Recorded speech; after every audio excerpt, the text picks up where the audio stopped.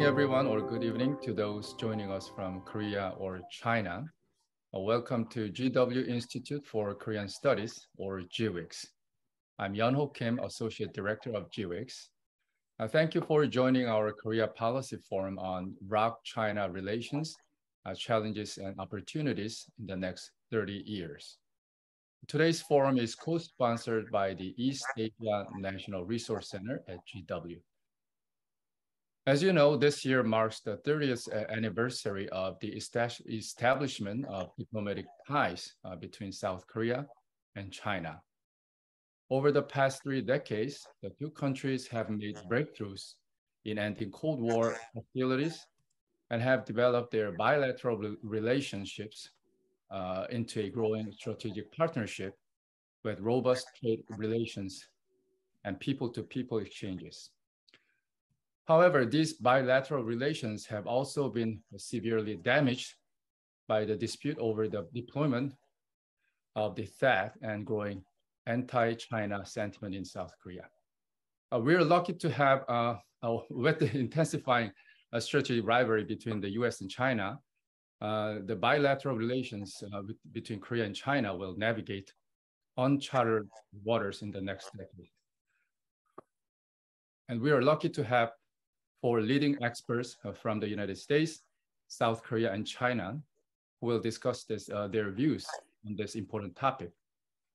So let me ask our first speaker, Hung-Kyu Kim, the founder and the director of the US-China Policy Institute and professor in the Department of Political Science and Diplomacy at Aju University, to discuss his a Korean view of this important topic. Hung-Kyu. Thank you very much for the invitation, and I'm very glad to see Xiaohe and Patricia and Professor Greg.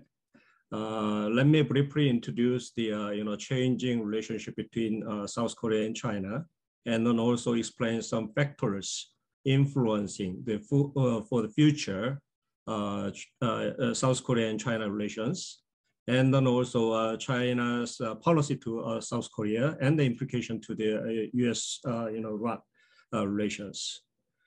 Since the diplomatic ties on August 24, 1992, the 30 years of South Korea-China relations has progressed so rapidly, it can be called the miracle of bilateral relations. The 30 years of friendship between South Korea and China was largely influenced by following factors. First, there is the favorable international environment of the US-China strategic cooperation. Analyzing South Korea-China relations, we can easily find the strong positive correlations between South Korea and China with US and China relations. So, second, economically, the Korean and the Chinese economies were complementary to each other. Korea provides the intermediate products and technologies, and China, based on it, did the final ones. Third, the historical and cultural familiarity between the two countries served as a lubricant in developing mutual relations rapidly. However, these friendly environments have been recently changed negatively. First, the US-China strategic competition is intensifying. Second, the economic structure of Korea and China is gradually changing from a complementary relationship to a competitive one. Third, after the THAAD incident in 2016, the unfriendly public perception of South Korean people soared to over 80% of the highest in the world, with the United States, Japan, and Sweden, and Australia. At the same time, exclusive and nationalist sentiments are intensifying among the young generations of both countries. Fourth, South Korea found after the THAAD incident that its economic dependence on China is excessive. There is a serious concern China will undermine South Korea's supply chain stability according to its political needs. South Korea has sought to reduce its heavy dependence on China's supply chains since the Moon Jae-in government. Let me explain the 4 factors influencing for the future of Korea-China relations. The 4 most important factor is the future of strategic competition between the United States and China. If the strategic competition intensifies, South Korea's Yoon Suk-yeol government will face the serious challenge in South Korea-China relations. Second factor is identity issues. For South Korea, past experience with China as an adjacent country to China mostly records threat, humiliation, and frustration rather than benefits, rejoice, and satisfactions. The current identity of Koreans is strongly influenced by the success they have achieved under the liberal international order under the leadership of the United States since the World War II. South Korea has become the world's 10th largest economy through industrialization and democratization and informalization. Meanwhile, China is trying to reconstruct the Chinese nation based upon the territory and glory of the Qing dynasty. The identity constructed based upon the different viewpoints is now becoming a major factors in conflicts and antagonism between the 2 countries. The third factor is the mutual values. South Koreans value democracy, freedom, and human rights, and support of a market economy. China maintains a socialist authoritarian political system, a hierarchical attitude toward the others. This is another source of antipathy toward China in Korea. The fourth factor is US policies to South Korea. A deficiency of confidence in the United States exists within South Korea. South Korea could not get support from the US in the THAAD disputes with China. And the reason ILA recurred the apprehension of South Korean people, the United States doesn't afford to take care of allies due to its domestic politics. South Korea seriously worries about the US reshoring policies at the expense of its allies. Then what's going to be China's Korea policies anticipated? After Xi Jinping was nominated as CCP leader consecutively 3 times in the 20th Party Congress, many experts worry about China's warrior diplomacy and military aggression. China would focus more on, however, in my view, neighboring diplomacies and then also the developing countries, the so-called Global South, lessening optimism of negotiation with the United States in the Xi Jinping's 3rd term. In this scheme, South Korea becomes a linchpin for China's foreign policies. China would take a balanced approach to both Koreas in spite of North Korea's active courtship toward China recently. South Korea and China face a double hedging situations, which is China in between South and North Korea, South Korea in between the United States and China. Any negative action taken against the other would automatically cause repercussions.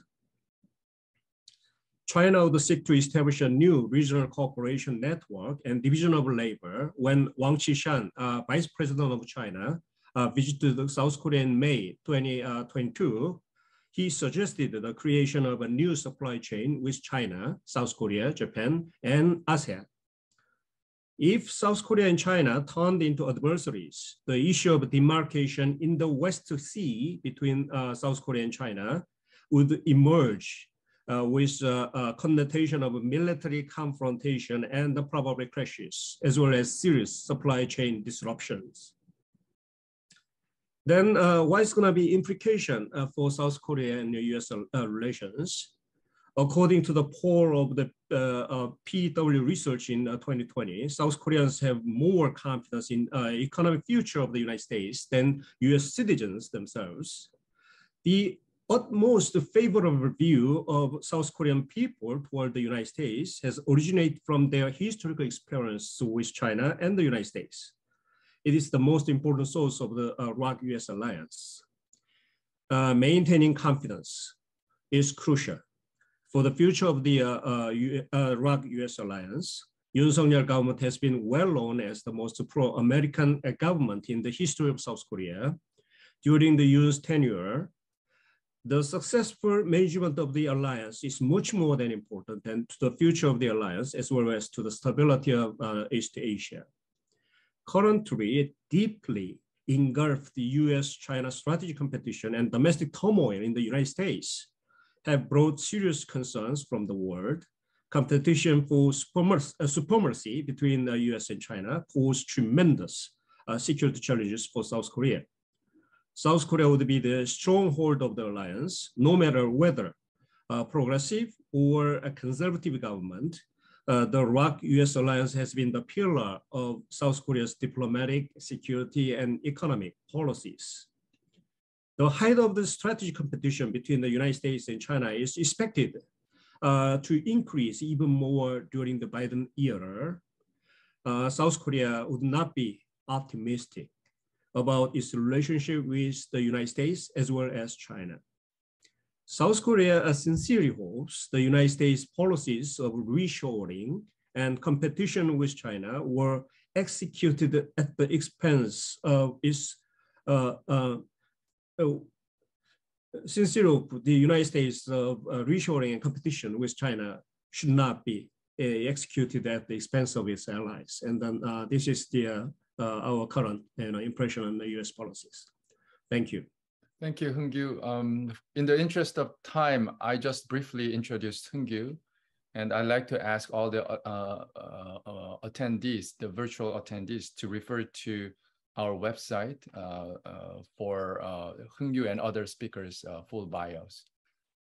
Let me ask our second speaker, Xiaohao Cheng, a professor at the School of International Studies of Renmin University and a senior researcher at the Pangol Institute, to discuss a Chinese view of ROK-China relations in the future.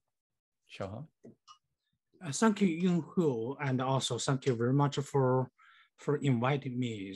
I'm very glad to meet old friends, Q's and Patricia, Patrick, and also I'm very glad to meet new friends, Greg. And I'd like to say some words about Chinese perspective views, China's views over China and the South Korean relations in the past 30 years, and hopefully I can offer some kind of informed predictions about the Sino-ROK relations in the next 30 years. But in order to do so, we have to do some lessons and experience from the two countries' past 30 years interactions.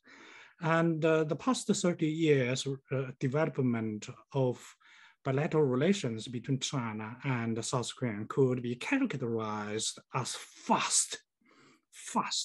In the 1992s, the two countries established diplomatic ties, and then 6 years later, the two countries agreed to build a cooperative partnership oriented to 21st century. Sounds like remote things happened. And in 2003, and the two countries upgraded their relationship to a comprehensive partnership. And 5 years later, the two countries agreed to build a strategic cooperative partnership. So the relations between two countries in the past 30 years had been upgraded one step by another step, very fast. So in the 2014, the two countries could declare they want to build a partnership that could boost common development, safeguard regional peace, and revitalization, and promote world prosperities. So why the relations between two countries could have grown so fast? There are three basic, I think, it's positive factors. Positive factor one, the mutual need between two countries were very strong. In the economic field, and China needed South Koreans' investment, technology, and the South Koreans needed China's market And in the diplomatic field, China needed South Korea's diplomatic recognition to break its diplomatic isolations that occurred since 1989. And South Korea also needs China's diplomatic relations to finalize its so-called Northern diplomacies, and also seek China's support to tackle North Korea related issues.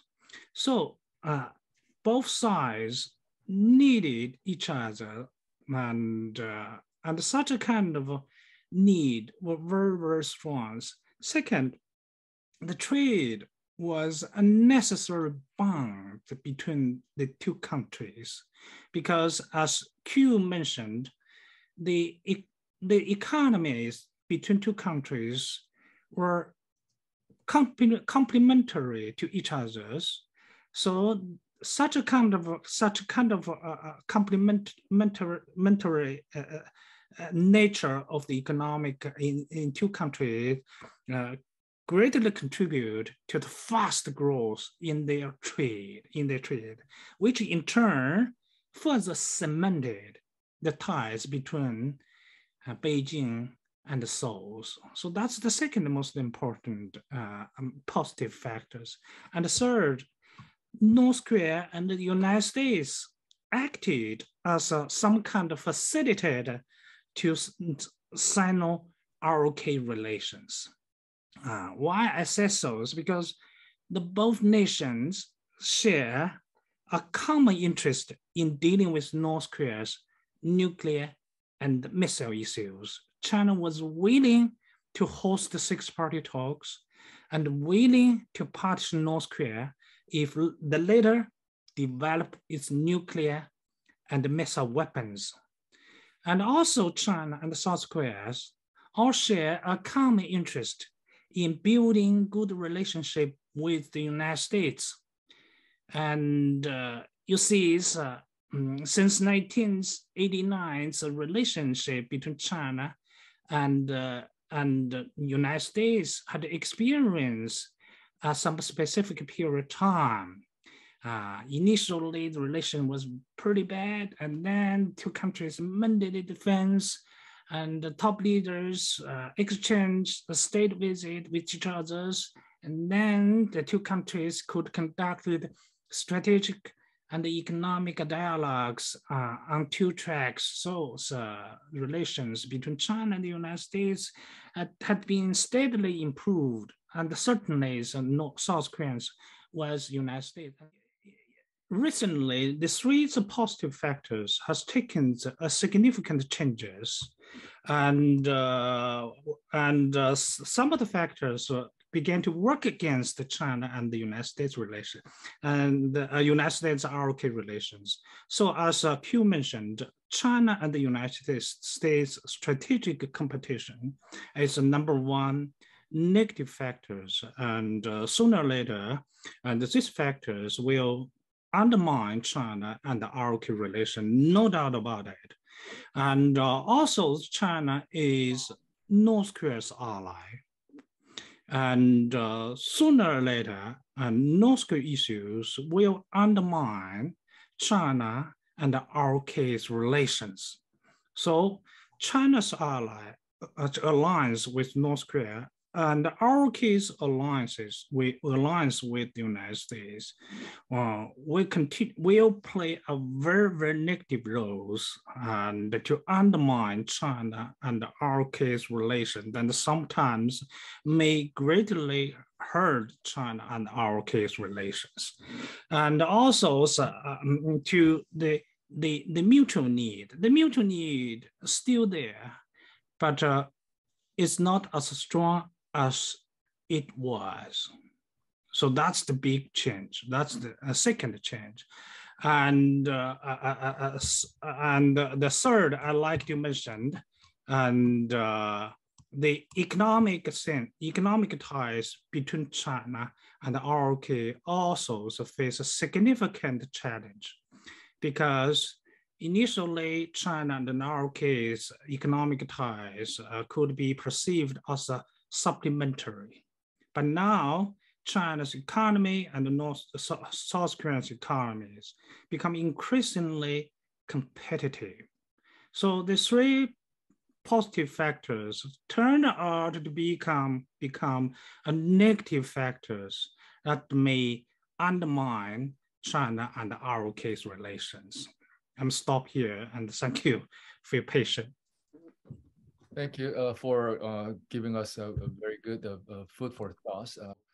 In the meantime, let me ask Patricia Kim to share her views of the ROK-China relationship in the future. Patricia Kim is a David Rubenstein Fellow at the Brookings Institution, holding a joint appointment to the John L. Thornton China Center and the Center for East Asia Policy Studies. Patricia?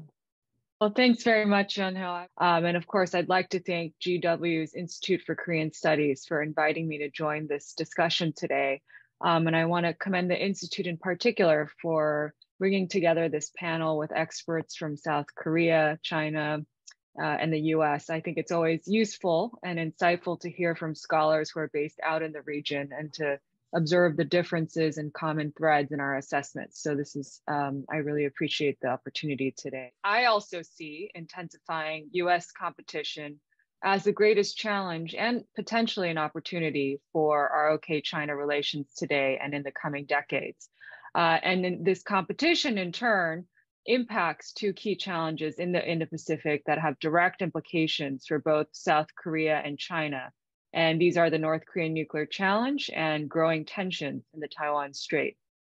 So first on the United States and China, the bilateral relationship, as our two speakers already described, between the two states is really at one of the lowest points in recent history, with little to no expectations on either side for a significant improvement in the foreseeable future. And because of the overwhelming focus on competition in both capitals, there is very little, if any, diplomatic space to advance cooperation in areas where the interests of Washington, Beijing, as well as Seoul, Tokyo, and many other parties converge, such as working towards the denuclearization of North Korea and towards a sustainable peace on the Korean Peninsula. In the meantime, Pyongyang has essentially been left to its own devices to continue advancing its nuclear and missile programs since the failed Hanoi summit of 2019 and ramping up its provocations, including a barrage of missile tests that began earlier this year. We've seen some in the last 24 hours. And of course, we've also seen a number of concerning pronouncements coming out of Pyongyang about its nuclear status and the right to preemptively use nuclear weapons. Now, to be sure, the fact that Kim Jong-un currently has no interest or no intention of giving up its nuclear weapons remains the greatest obstacle to restarting any diplomacy. But also, there's simply no political bandwidth or incentives for any of the parties to take up the North Korean nuclear challenge at this time. In fact, broadly speaking, there's growing focus in all capitals on strengthening, not limiting one's own nuclear and conventional capabilities as great power competition heats up. And there's really no interest in arms control or non-proliferation, or little interest. And I think the fact that discussions about limited nuclear use have re-entered into the mainstream debate with the Russian invasion of Ukraine is quite remarkable and concerning.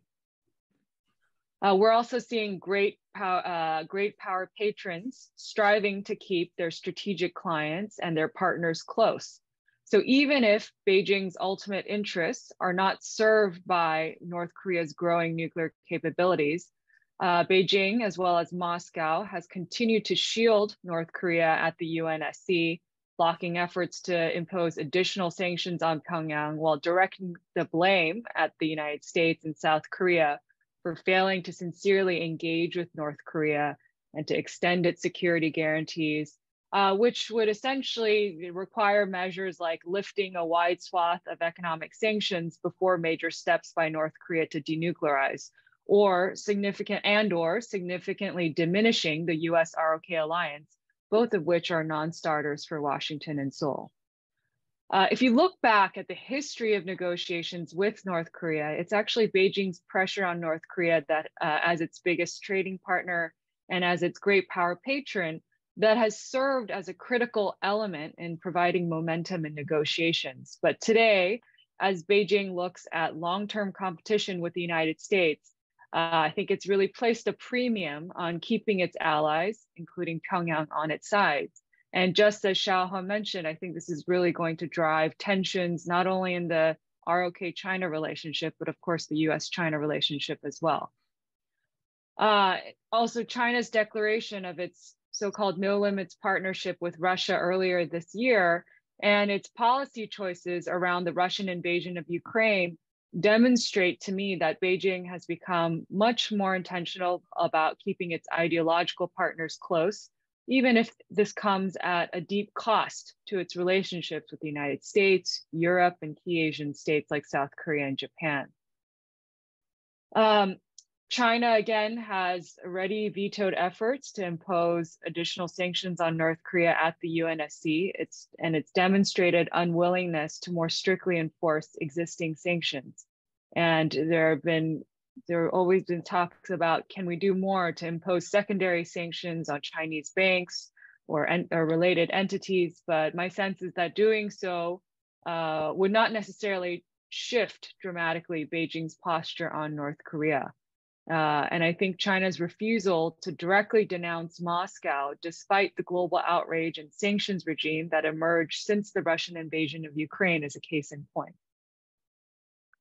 In fact, I think that as the United States, ROK, and Japan increase cooperation to enhance deterrence vis-a-vis the growing North Korean missile and nuclear threat, Beijing is likely to lash out at such developments for adversely impacting its own security interests, as we saw in 2017, when it fiercely opposed the deployment of the US air defense system known as THAAD to the Korean Peninsula, and Hyung-gyu referred to this in his remarks.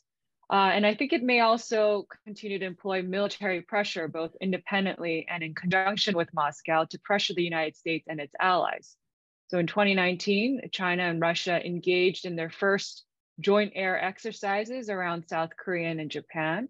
And again, this May, during President Biden's trip to Asia, Chinese and Russian bombers engaged in joint exercises in the region and entered into South Korea's air defense identification zone.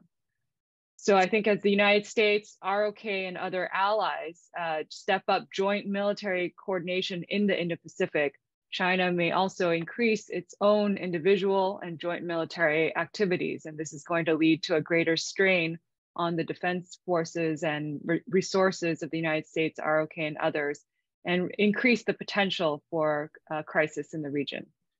Now, to turn to the other spot that has high potential for conflict, of course, there's been growing concerns about Taiwan's fate, with Beijing's increasing aggression across the military, economic, and diplomatic domains towards the island. And I think the shifting military balance in the Taiwan Strait that continues to tilt in China's favor has raised a lot of concerns here in Washington and other capitals. And of course, this has pushed the United States and its allies to ask, what can they do more to ensure that Taiwan's future is not determined through coercion? And the Russian invasion of Ukraine has further increased urgency and has inspired a number of allies to take greater steps to ensure that such a crisis doesn't unfold in their own region. While the United States and South Korea, for the first time, included a reference on upholding peace and stability in the Taiwan Strait in their joint statements in 2021, the ROK has been relatively more cautious compared to other US allies, such as Japan, on discussing and preparing for contingencies in the Taiwan Strait and in diplomatically supporting Taipei. And this caution, of course, is driven by a desire not to upset relations with Beijing, especially given Seoul's painful experience with Chinese economic retaliation in 2017, And also the fact that I think the ROK's first and foremost concern remains deterring a conflict on the Korean Peninsula. The challenge is Beijing understands this difference in priorities between South Korea and the United States. And I think it has and will continue to use these disparities to try to drive a wedge between the allies, especially when it comes to coordination on Taiwan or to various initiatives in the Indo-Pacific. And I think this poses difficulties for the US ROK to manage their alliance, as well as the management of ROK-China relations. I think that's about my 5 minutes. So let me stop here for now, and I look forward to delving deeper into any of these threads during the discussion. Thank you, Patricia. Last but not least, let me ask Greg Brzezinski, professor of history and international affairs at GW, to share his view of the U.S. approach to the future of ROK-China relations. Greg serves also as the director of the Seeger Center for Asian Studies and the director of the Asian Studies program at the Elliott School of International Affairs. Greg? Okay, thank you, Yunho, and it's also a pleasure to be here with the other panelists today. I'm going to also talk a little bit about the U.S. outlook, but I'm going to try to talk about it from a slightly different perspective from what Patricia said. And I think if you look at, if there's any consensus in China, South Korea, North Korea, the US, it's that we are starting to enter into a new Cold War with China. And I think this emerging Cold War is going to cause the United States or motivate the United States to seek closer cooperation with South Korea in several different areas. Some of them are the more traditional areas, military and strategic, but there are also some non-traditional areas and other forms of power. I think one of the most renowned scholars of the Cold War, John Lewis Gaddis, noted in a book that he wrote back in the late 90s, We Now Know, that if you really look at the history of the first Cold War, military power was actually not the most important form of power. Other types of power, economic, cultural, and ideological power, played equally, if not more important roles in determining the actual outcome of the Cold War and in protecting America's interests and core values. And I think this very much seems like it's going to be the case in America's new competition with China as well, even though I think Sino-American rivalry has many differences from the Cold War that the United States engaged in with the Soviet Union during the 1950s through the 1970s. I think there are a number of similarities as well. And I think in particular that these alternative forms of power will be as important as military and strategic power, and that these forms of power will all have a very strong influence on US-ROK relations. The first of these is that I want to talk about is economic power and the technological supremacy upon which economic power rests. South Korea is, of course, in a very difficult bind economically because its economy is still very closely connected with China. Recent developments in relations between China and South Korea and the declining popularity of China among South Koreans have, of course, made South Koreans more supportive of what we call decoupling at the theoretical level. But there's still a logistical question as to what extent it's actually possible for even the United States to decouple from China, let alone South Korea. Nevertheless, we already are seeing measures such as the recent US Chips and Science Act, which incentivizes South Korea and Taiwan to invest more in chip manufacturing in the United States. The United States has already approached Samsung on this issue.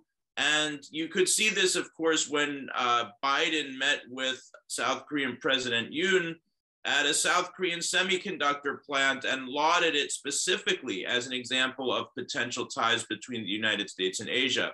So there's some opportunity that this provides, but at the same time, Of course, companies like Samsung and SK Hynix all have significant investments in China and in chip manufacturing there.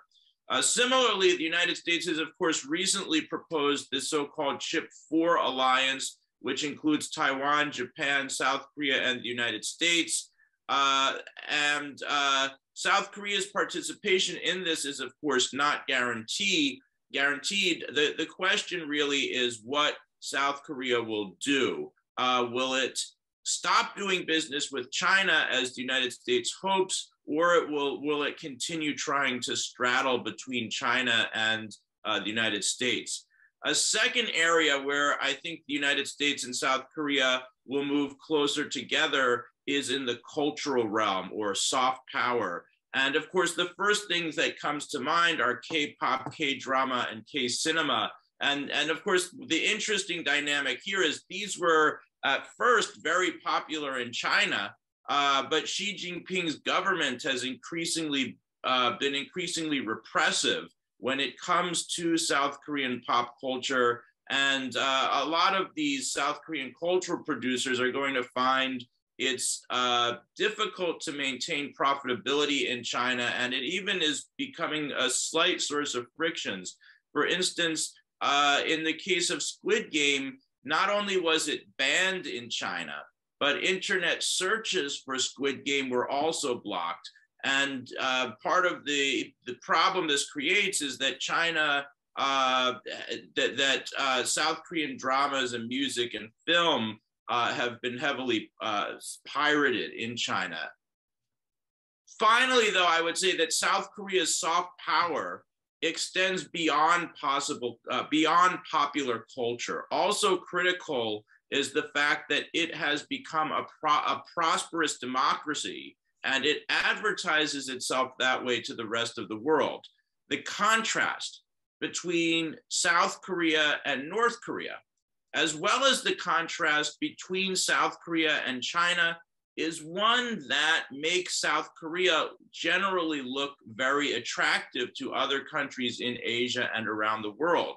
And I think what the United States is likely to do is to work with South Korea in the coming years to advertise the country's democratic values, to advertise its success as a democracy. It's similar to what we can expect the United States to do with Taiwan. This can send an important message to people in Asia and other parts of the world where the United States and China are competing, because Cold Wars are not only about who is stronger, but they're also about whose values can resonate more with the rest of the world. And so I think American efforts to combat Chinese influence during the next few years will be both blunt and subtle. But we can also be fairly certain that whatever form these efforts take, strategic or less traditional forms of power, South Korea will play an important role in overall US strategy. Thank you, Greg. Before we start the roundtable discussion, I'd like to remind the attendees that we are taking questions from you, and the Q&A box is already open. So when you type in your questions, please make sure to identify your name and affiliation. Now, let me open it up for a roundtable discussion. I guess, Xiao, you must have a lot of things to discuss, or in terms of responding to all the comments that your colleagues today made. Let me ask Xiao to make his comment first, and Hongyu, you're next. Okay, so there are a couple of questions. So the question one from Mark Tokola. We're going to deal with the questions later on. So let's reserve the questions for the Q&A session. Mm-hmm. So I'd like to ask you to respond to other speakers' comments. Oh, okay. So I would like to respond to Greg and the comments. Yes, you are right, and South Koreans can play a lot of role on the softer side of international politics, and particularly its pop cultures, high-tech studies, and even educations. But nonetheless, I'd like to emphasize in Northeast Asians, the geopolitics prevails. Because in these regions, we witness the two fundamental phenomena. One is the North Korea's related issues, and another one is the United States and China strategic competition. And the two things are closely connected and push other countries in this region and the country beyond this region to take a side on some of the more fundamental questions. And hard power still matters. So that's the basic reason why the North Korea developed its nuclear and missile weapons. Now, North Korea has entered a new stage from acquiring nuclear weapons to prepare to use nuclear weapons. So that will create a tremendous impact, not only on South Korea, but also on Japan, China, United States, and other countries across the world. So we're going to see in the years to come how South Korea responds to such a kind of military threat from the North, how the Japan respond North Korea's missiles fly over its territory, its skies. So this kind of things will unfold in the years to come, and nuclear issues will occupy central positions in, I think, in countries' security agenda in these regions. Thank you, Hongyu. Yeah, I ask the question to Xiaohe, and also comments on Greg's remarks. Looking at the formation of a new standing Politburo committee, I'm a bit surprised because of concentration of power on in the hand of Xi Jinping, and and would you explain a little bit more what is the reasoning behind that? And there is a culture, and also is a necessity for certain policies, and also what are the implications of foreign policies to Chinese foreign policies? I mean, especially to Korea. Okay, my comments on Greg's. Greg mentioned the Triple Alliance. This is not the alliance. This is the kind of initial stage of the consultation. So there is no reason for South Korea not to participate. We will join that, and we will avidly participate at that kind of consultation. But the formation of alliance in the so-called Triple is going to be extremely difficult, especially Taiwan, and also maybe the business groups in the United States. So how to make a consultation or adjust the kind of interest and among or between countries and also enterprise are not easy things. So it's a long way to go. So of course, South Korea will actively join, and then also still, as I mentioned before, we are worried about the U.S. policies at the expense of the allies. I really fear the kind of deficiency of consultation among and in U.S. bureaus, and then also there are some policymakers. So without harmonizing the policies, one department or an organ of policymakers just issued, and then the consequences quite not necessarily the positive to the alliance relations and also the US, foreign policies. Thank you. Thank you. Let me ask Xiaohao to respond to Hongju's question, and then ask Greg to whatever comments he has about, I guess, Hongju's comments. Okay, thank you, Hongju, for your very sensitive questions.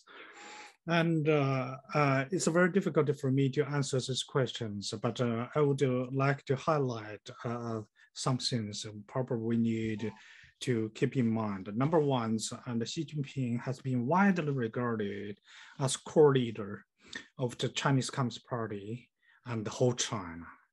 And that's the one thing. The second, if Xi Jinping has been widely regarded as core leader, and he has a legitimate reason to concentrate power at his hands in order to fulfill some unfinished businesses in his first and second terms, such as the national unifications, as well as continue to push for to crack down on the corruptions across China, and also continue to push for the one Belt One Road. And there's a lot of things he hasn't finished in his first and second terms. And also, I like to emphasize, and Xi Jinping was elected to serve as a party secretary for his third term, and by the member of the Central Committee of the Communist parties. So he was elected, and he was bestowed by all kinds of powers and privilege by the Central Committee and the parties. And I'm going to stop here. Thank you, Greg. I'd like to respond to a few of the points that some of the other panelists made. First, Professor Chung's point that geopolitics prevails. I would just say a couple of things. Number one, I'm not saying that geopolitics and military and strategic power are not important, but the question is, what is the relative importance? And I think that's something that still hasn't been completely decided. I think what happened in the Cold War that was, engaged in between 1947 and 1991 is that militarily it became stalemated. So there wasn't an actual military conflict between the great powers. And I think if once it becomes stalemated militarily, then these other factors such as economy and culture and core values become more important. So if you think there's going to be military conflict and the rivalry between the United States and China is going to be decided militarily, then yes, geopolitics are going to prevail and military might is going to prevail. But if you think it's going to be a Cold War and it's not going to be decided militarily or through war, then what will decide it, right? And that's where I think other forms of power become very much important. So that's how I see it. Maybe I'm drawing too sharp of a dichotomy, but that's my general view. Professor Kim's point in terms of the Chip 4 alliance, is it an alliance? All I can say is that in the United States and in the American media, it's being called an alliance. And I do agree with you that South Korea's willingness to participate in it, if it's an alliance, is still undetermined. From what I see as an observer in the United States who reads South Korean media from time to time, though, I see it being reported that President Yoon is becoming more and more sympathetic to this idea. I don't know that he's completely bought into it. He may just be saying this to satisfy the United States because he knows Taiwan and Japan aren't going to go for it. But that's what I see from my point of view in Washington. Okay. Patricia? Great. Well, thank you very much. So Hung-Yu talked about soaring nationalism and mutual negative views among younger generations and a difference in values driving tensions between the ROK and China, and of course the US and China as well. I tend to agree with that assessment, and I'm particularly concerned about the deterioration of people-to-people ties, which really impacts the long-term trajectory of a relationship.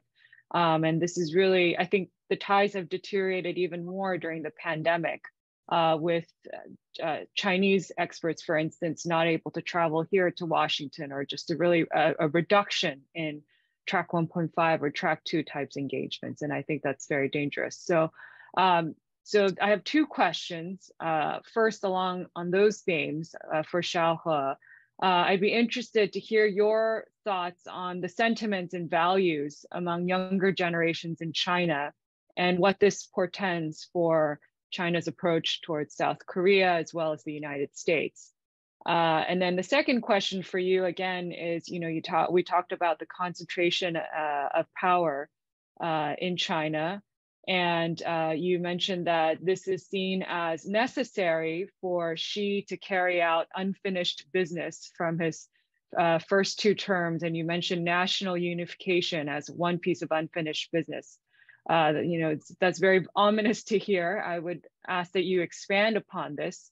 And I would note that here in the United States, among China watchers, there's a debate about whether Xi's concentration of power would give him the space to take time on Taiwan and to maybe try diplomacy and to lean more on carrots that China hasn't in recent years, or if this would empower him to push faster on a unification timeline with Taiwan. And so how do you see the concentration of power impacting Beijing's decision-making when it comes to managing the issue of Taiwan?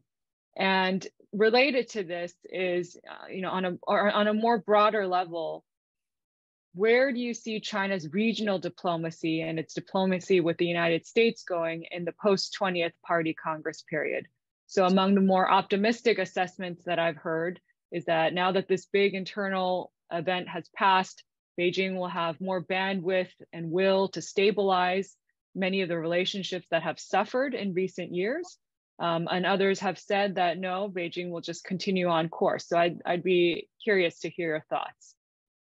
Xiaohe? Yeah, thank you for Patricia's very challenging questions. And can you hear me?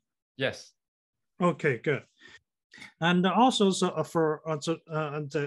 Patricia's mentioned the regional diplomacies, whether or not China we're going to change or maintain the course. I think this isn't some kind of slight changes or on China's regional diplomacies. And but nonetheless, when we look at the... Oh, we lost Xiaohe again. Okay, before we open it up for Q&A, we have about 15 minutes left. Let me ask Hung-Yu to share his thoughts about South Korea's views of the outcomes of the 20th Party Congress in China in terms of the future of ROK-China relations. Any concerns? Okay. Of course, South Koreans pay very special attention to the outcomes of the 20th Party Congress because, South Korea is adjacent to China, and then we are heavily influenced by the changes of the Chinese domestic politics always.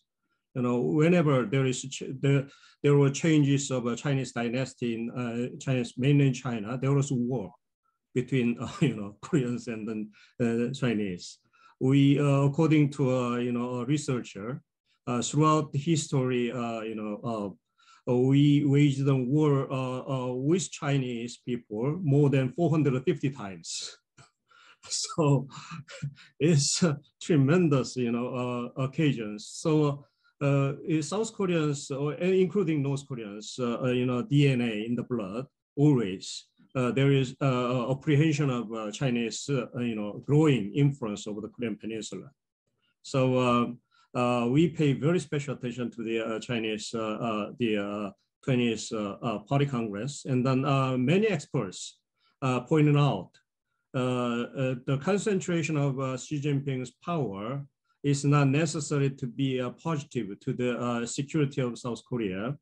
They worry about the increasing tensions and maybe possibly conflict with China in the near future.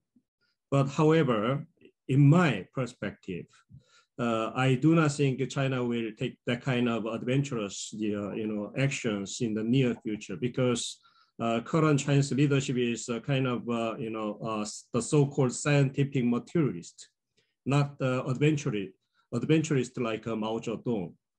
They have grown out of Mao Zedong's the kind of big mistakes in taking adventurism. So they will focus on more on the basis like productivity and then economic relations, and then increase the influence their upper structure. So that's the basic. So Chinese approach will be might be different from what we thought, and so for the time being, China will pay more attention to the better relationship with South Korea and neighboring countries. So whenever China face the kind of challenges from great powers, they change their policies to focus on the neighboring countries, and then on the basis of the good relationship with neighboring countries, they again challenge the new international stage. And then so for the time being, I hope Xiaohe and then China will be very good at to Koreans, and they will suggest lots of things to Koreans. But the problem is whether how concrete the policies and how good for the public goods and to stability and peace in the international relations, especially in Northeast Asia. So still, we carefully watch over Chinese every inch of moves and then also the changing policies. But I'm not that pessimistic. I mean, in a short term. Thank you. Patricia and Greg, did you want to briefly discuss American views of the outcomes of 20th Party Congress in terms of the future of Korea-China relations? Well, I would say first, there's actually going to be a Seeger Center event on that very topic November 4th. So I wanted to just plug that event. While we're here, it will be in person at the Elliott School. But I think generally, if there is I think generally the U.S. view of the 20th Party Congress and its outcome is that it's led, number one, as we've said, to a consolidation of Xi Jinping's power, and that this will, potentially have negative ramifications for Sino-American relations, because you're going to, much as you see continuing consensus within the CCP around Xi Jinping, this is in turn going to lead to continuing consensus in the Congress and, in the White House about about the idea that China poses a potential threat. And so this sort of hardening of stances in both the United States and China is going to continue. And I also think in terms of what images of the Party Congress were most often presented, one of them was of sort of Hu Jintao being dragged away. So there's this sort of this was sort of one of the most frequently circulating images or videos from the Congress in the United States, and I think that sort of represents how it's viewed in some regard. So, Yonho, I'm going to be a speaker at Greg's event on the 20th Party Congress, so this will be a small preview of what I plan to talk about. But just to put in a nutshell, I mean, I personally was struck with the outcomes of the Congress, of how none of Beijing's recent challenges, whether it's the economic woes or dissatisfaction with its pretty extreme zero COVID policies, as well as the deterioration of many of its foreign relationships, have really dented Xi Jinping's grip on power. And so I was struck by the consolidation of power that we saw. I think the official confirmation of Xi's third term and his status as the core of the party, these were expected, but I think the unveiling of the top leadership and the fact that it's completely staffed by those who are loyal to Xi Jinping suggests that the party has essentially given him the absolute power that he says is necessary to steer his country towards national rejuvenation. I think these outcomes suggest that there's really no checks and balances in the Chinese system at this point, and Beijing will essentially double down on the more aggressive postures we've seen both at home and abroad that has characterized Xi Jinping's rules since 2012. And I don't really see a major course correction coming in the Chinese political system. And I don't think this bodes well for US-China relations or for China-ROK relations. Thank you. Let me take some questions from the audience. The first question is from Mark Tokola at the Korea Economic Institute. This question is, would China prefer a united or a divided Korean peninsula? Xiao? Okay, so my answer is very simple. China is not in any kind of position to oppose Korean unification simply because China itself is a divided country. As long as China try to achieve national unifications, and why China oppose other countries to achieve unifications, I think that China is not in the position to oppose it. So, not divide the countries maybe for your safety. Divide two political entities, maybe China and Taiwan. I think we have a similar question for South Korea here. A question from Sarah Marshall, National Security Institute at George Mason University. Is reunification on the radar of the Yoon administration at all?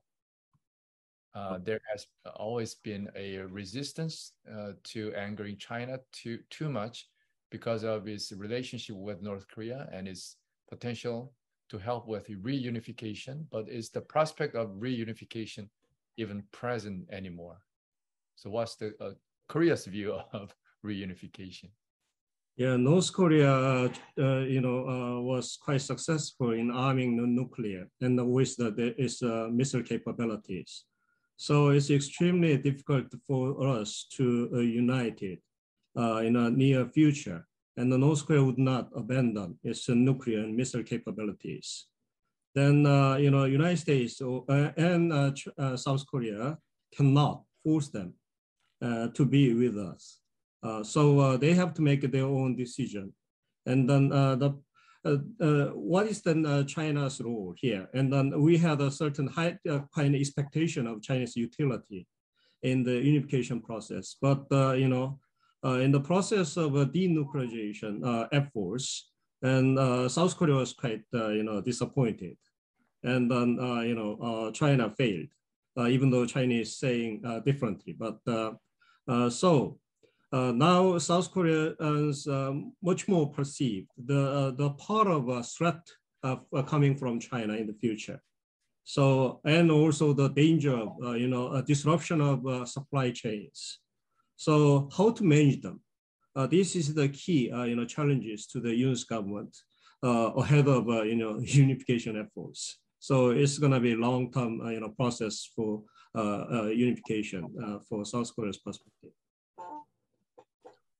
We have one comment and one question about Greg's comments on the South Korea's democracy and soft power.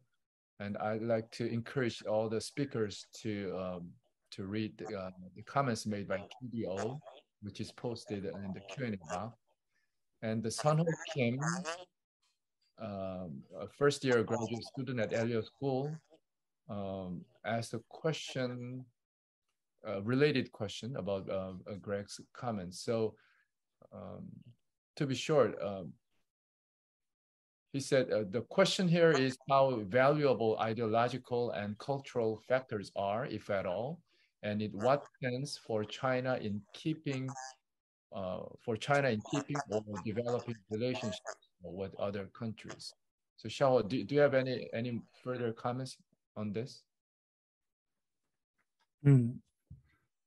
I don't see the questions, and because I withdraw from the conference rooms, but I would like to let other speakers to answer first. Okay, Greg. Thank you, and thank you first, Katie, for your comment. I actually agree a lot with the points that you raised, and just this disillusionment with China that has occurred in the United States over the last 2 or 3 decades, with the image of China slowly moving from a country that was developing rapidly economically, but eventually it was going to liberalize and democratize. And it was really that assumption, I think, that enabled the United States to have a good relationship with China, or at least made a good relationship with China palatable to many Americans who believe it's their mission to spread democracy around the world. But I think your point also speaks to the general importance of culture and our underlying values in determining strategic rivalry, because ultimately, if China had followed the course that the United States had thought it was going to follow and had liberalized and democratized, today we wouldn't be talking about Sino-American rivalry and a new Cold War. So I think if the two countries shared a common set of political and ideological values, and again, that's not saying that geostrategic interests isn't important, but I think in the end, countries that share common sets of political and ideological values are a lot less likely to come into conflict with each other than two countries that have differing sharply different political systems and sharply different values in terms of the international order that they aspire to create. And I think, I don't know if I can answer Sunho's question completely, but I think he asks at the end, in what sense are these important for China in keeping or developing relationships with other countries? And I do think one of the interesting things about Beijing and the CCP is they have been putting a greater emphasis on soft power and cultural diplomacy during the last 10 years. And we've seen they've invested more in it. One of the problems, I think, is that when it comes to soft power, China isn't very good at it. It punches well below its weight. And if you compare, culturally, the number of people who speak Mandarin in the world is much, much greater than the number of people who speak Korean. Mandarin is the most common mother tongue in the world. Korean is about the 12th or 13th most common mother tongue in the world. But if you look at whose culture is popular globally and in Asia, it's South Korea, right? K-pop is extremely, popular, not only in Korea, but also Southeast Asia, South Asia, and here in the United States. The same with dramas. And, China just, I think partially because of its political system inhibits creativity. But because of that, it's just, it's the appeal of its dramas to people around the world, the appeal of its cultural production to people around the world isn't anywhere close to South Korea's.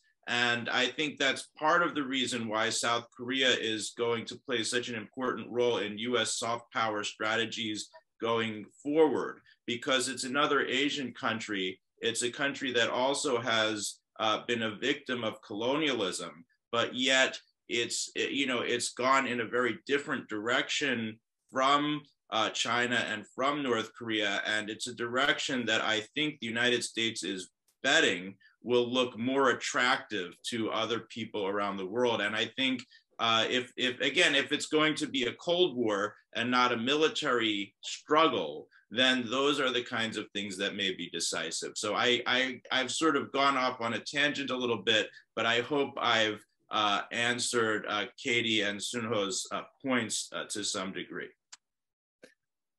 Thank you, Greg.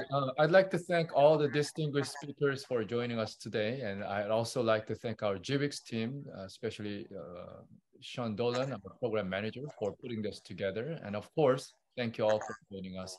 With that, let me conclude today's webinar. Stay safe and healthy. Thank you, everybody.